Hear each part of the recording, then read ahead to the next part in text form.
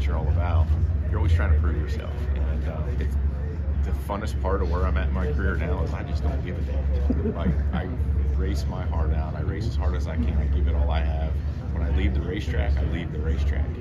And aside from working with my team during the week, I just kind of turn off racing until the next weekend comes around. Does the Martin Truex today want to kick the ass of the young Truex one? Why did you worry about that? I mean, he gave me a lot of gray hair, so that certainly didn't help, I'm sure. Just the worries that we have as younger people versus where we are now. Yeah, I mean, you know, things change. You know, you learn a lot. Experience is worth a lot, and you know, this is a tough sport.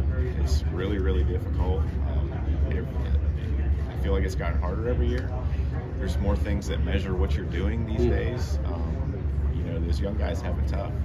I don't want to go back and do that again. Thank you, man. Yeah. Last year, unfortunately, you had the rough stretch in the playoffs, but you did finish it pretty strong. You were one of the best cars at Phoenix. How important were those last couple of races where you won the pole, ran up front, in terms of moving on from the kind of disappointing end after the regular season?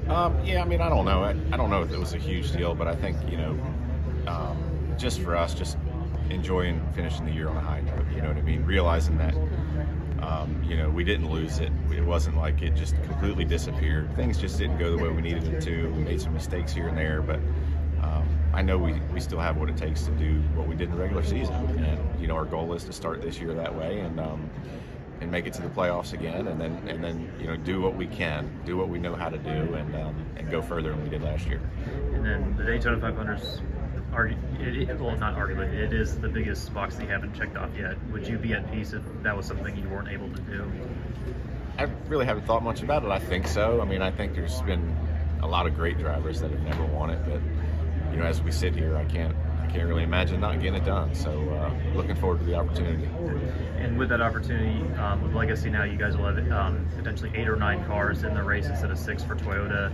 How does that change pit strategy, working together, you know, on the racetrack and drafting? Does that make it easier, or does it make it more difficult given that there's more teams you have to coordinate with?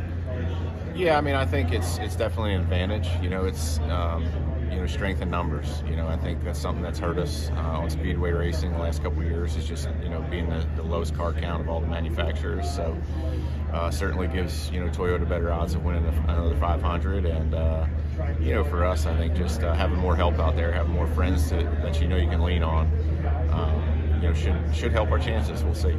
Thank you. This is Blaine Perkins, driver of the number 9 Raceline Wheels CR7 Motorsports Chevy. Make sure to hit that subscribe button. Also check out one of those 2 videos beside me. Visit frontstretch.com for more racing content.